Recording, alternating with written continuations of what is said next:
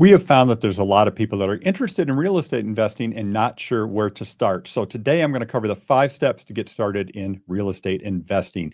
I'm Tigo Venturi with the Venturi Group of Real Broker in Albuquerque, New Mexico. The first step is determine your goal. Are you looking for a short-term investment, long-term investment, depending on what your priorities are? Short-term investment, that would be the flip. That would be the traditional short-term investment. You buy something, you fix it up, you resell it.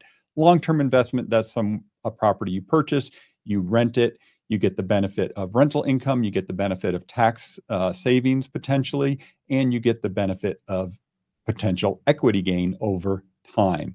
So those are the 2 categories. So kind of determine what your outcome is that you want for that investment. Second piece is research the market. You don't want to just jump in without kind of knowing what homes are selling for, what homes are renting for example. So do your research up front. You can get a real estate professional to help you with that. Learn the basics, get educated. There's tons of great books. This is one of my favorites all time, The Millionaire Real Estate Investor. But there's so many good books about real estate investing. It can be a little overwhelming. So pick a few and just go with it and see what speaks to you.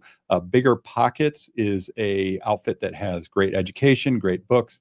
That's one to look into. Another good resource is networking. There's a lot of real estate investing networking groups, as well as if you can find a mentor, somebody that has done this before. That's probably going to be your best tip for getting educated on real estate investing.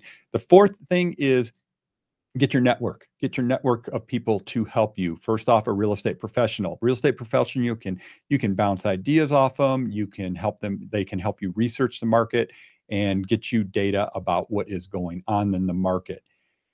And get somebody that's going to speak clearly to you, because you don't want somebody who says, oh yeah, that's going to work. Yeah, no problem. No, you want somebody that's going to say, that might not be such a great idea. At least you can have that dialogue and get somebody just to, again, like I said, bounce those ideas off. The next thing is you may need a mortgage lender. Leveraging your investment is a great strategy to not have as much of your own money in an investment.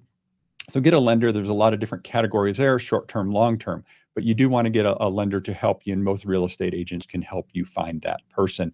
The last thing is if you're going to be fixing up houses, or even if you're renting houses, you want a contractor, somebody you can go to for fix up and repair if you need that. And then the last thing is look at a lot of properties. And when I say look at, I don't mean go and tour every single home, but look at a lot of properties online, seeing what things are listed for.